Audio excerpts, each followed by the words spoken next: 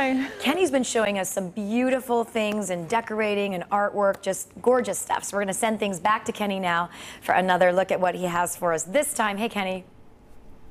Thanks so much, sis. We are in the Rampart Gallery, part of the 78th Street Studios, and their third Fridays are back. So COVID compliant. And so you have to go online to get tickets because they have a limited amount of tickets. So we can exercise social distancing. Great artists like Natalie and her art here. Your jewelry, Natalie, right? Yes. Very nice, very cool. And then Mark over here, your mosaics. Everything from, like I see, some keys to... Yeah, found on the streets of Cleveland. Very cool. To some pennies. There's a Honda. Wow. Okay. What else you have in there? USA. Oh, that's my key.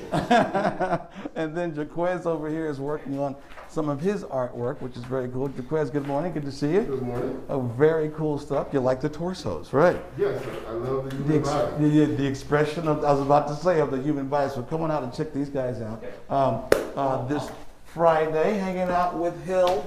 Good morning, Hill. Good morning, Kenny. Good to see you. How are you? Very good. Shall we walk and talk? Yeah, absolutely. Your gallery, the Hedge Gallery, has some really cool stuff happening in it. Yeah, we are so excited to be reopened. We kicked off with an exhibition of Matthew Gallagher's work. Matthew is a Cleveland artist that is creating some pretty dynamic sculpture, painting, encaustic work, which you saw downstairs with Don Teckler.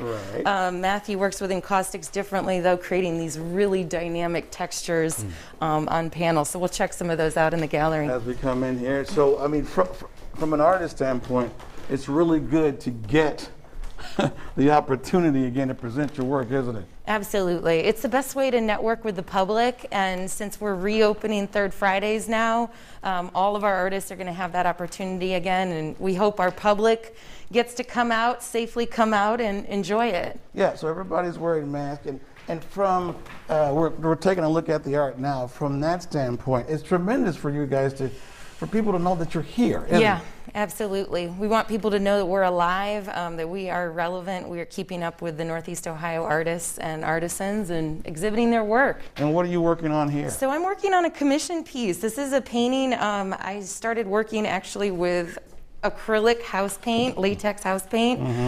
This is all Sherwin-Williams, locally sourced. Resourcing local, yes, I love absolutely. It. I started working with latex because I capture scenery of our beautiful Lake Erie, and I like to be able to kind of understand the ebbs and flows of the water, all that texture.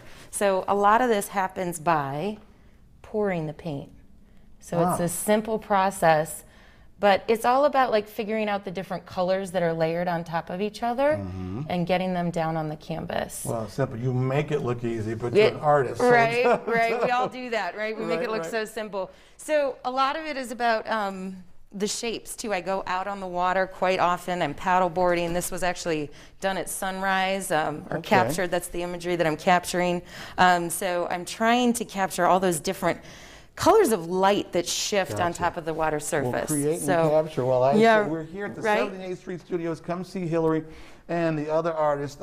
Just a tremendous opportunity to see all kinds of art we have right here in Cleveland. Go online. You have to reserve tickets. That's how we're controlling the people.